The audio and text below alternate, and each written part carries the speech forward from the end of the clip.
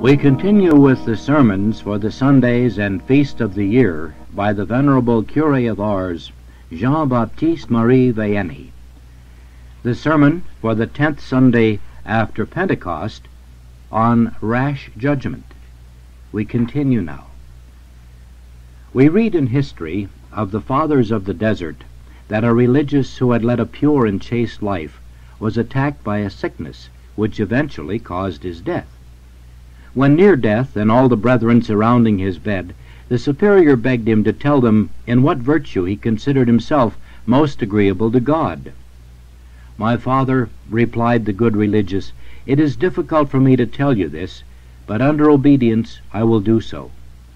Since my childhood I was exposed to the most terrible temptations of the devil, but the more he tormented me, the more did God console me, and the Blessed Virgin, who one day, when I was greatly tormented by the devil, appeared and drove away the devil, and exhorted me to virtue. To give you," she said to me, "the best means to virtue, I will reveal to you something from the infinite treasury of my Son.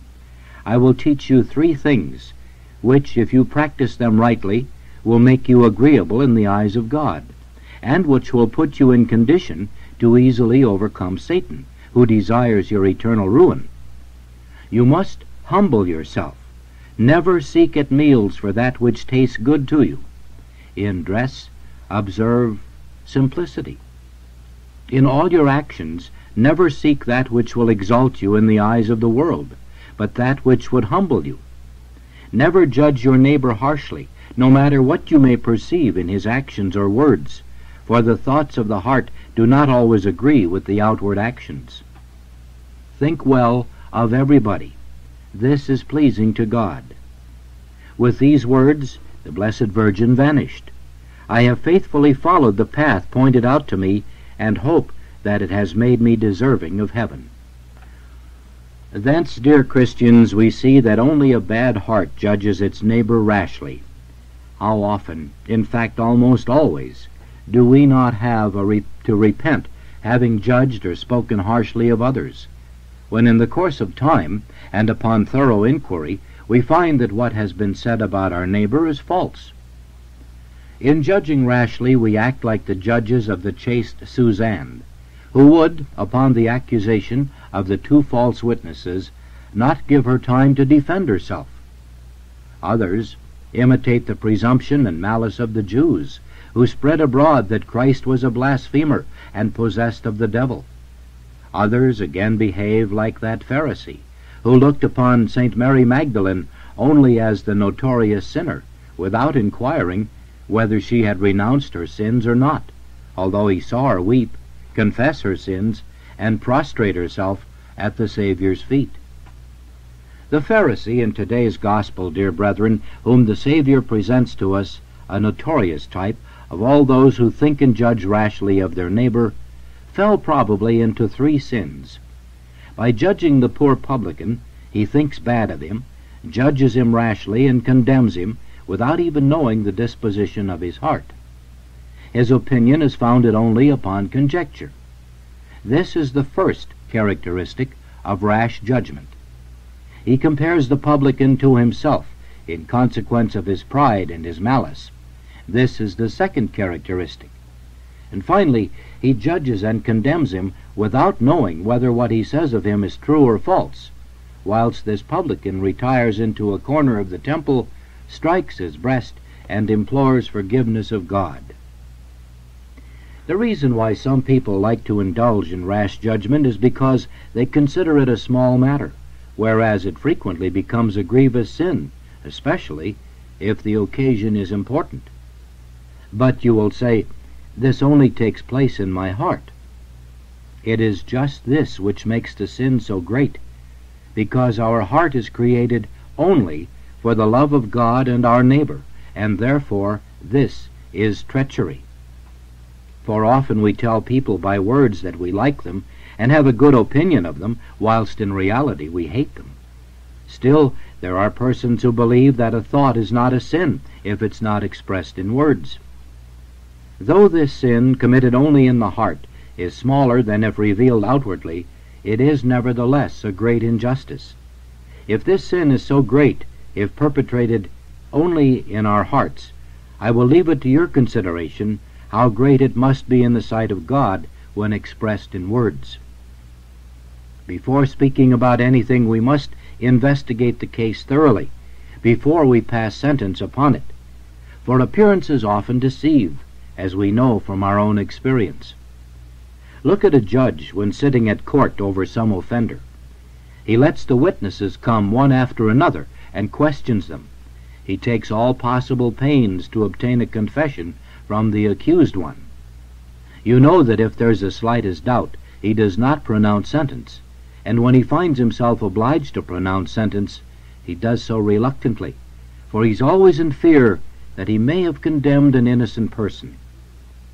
Ah, dear brethren, how few rash judgments would there be if such precautions were taken before we judge of the conduct and actions of others. There would be fewer souls in hell. God gives us, in our ancestor Adam, a beautiful example of the way in which we should judge our neighbor. The Lord had seen and heard what Adam had done and said. He could have condemned him without further inquiry. But no, to show us that we should not be hasty in condemning our neighbor's actions, he questioned our first parents, one after the other, so that they themselves might acknowledge the evil that they had done. Whence come so many hasty judgments of our neighbor? From the great pride which blinds us, so that our own countless and often much greater faults are overlooked by us. I have seen persons who pronounced an entirely false judgment, but although they were shown their mistake, they would not desist from it. Alas, poor blind souls, God awaits you, and you will be compelled to acknowledge that your pride caused you to think bad of your neighbor. Furthermore, in order to be able to judge unerringly of our neighbor's words and deeds, we should have to know the state of his heart and his real intentions. We do not take the proper precautions to investigate, dear brethren, and this is the reason why we make mistakes in judging our neighbor's conduct. We act just like condemning a person to death upon the testimony of untrustworthy persons, without giving him time to defend himself. But you will say, we only judge of what we see, what we hear, and what we are witnesses of. I saw what I'm asserting. I heard with my own ears what he said, therefore I cannot be mistaken. Very well. If you're anxious to judge, begin by judging your own heart, scorched with pride and arrogance, and you'll find that you are infinitely more culpable than your neighbor, whom you would judge so rashly. You may then find reason to fear that one day you see that very neighbor of yours entering heaven, while you are dragged by the devil away to hell. Alas, miserable pride, says St. Augustine. You dare to judge your brother on the slightest pretext, and you do not know whether he has not already repented of his fault, and belongs again to the number of God's friends. Take care that he does not take your place, which you are greatly in danger of losing by your pride. Yes, dear brethren, all these rash judgments and misrepresentations and misconstructions come only from those who have a secret pride, who do not know themselves, and who think they know their neighbor's mind, which is known to God alone. If we could only succeed in eradicating this greatest of the capital sins from our hearts, then we would never suppose that any of our fellow men were doing wrong. We should never take pleasure in watching their conduct. We should be satisfied to lament our own sins and strive as much as possible to improve ourselves. Nothing else would trouble us. No, dear brethren, I do not believe that there is another sin more to be feared and more difficult to renounce than the sin of rash judgment, even by some persons who appear to perform their religious duties faithfully. Now tell me, dear brethren, what foundation have we for all this judging and criticizing? Only appearances, and more often than not just a they say. Or perhaps you saw and heard it yourself, Still, you can be mistaken, even in seeing and hearing. For we do not know the interior state of a person and the motive for his actions.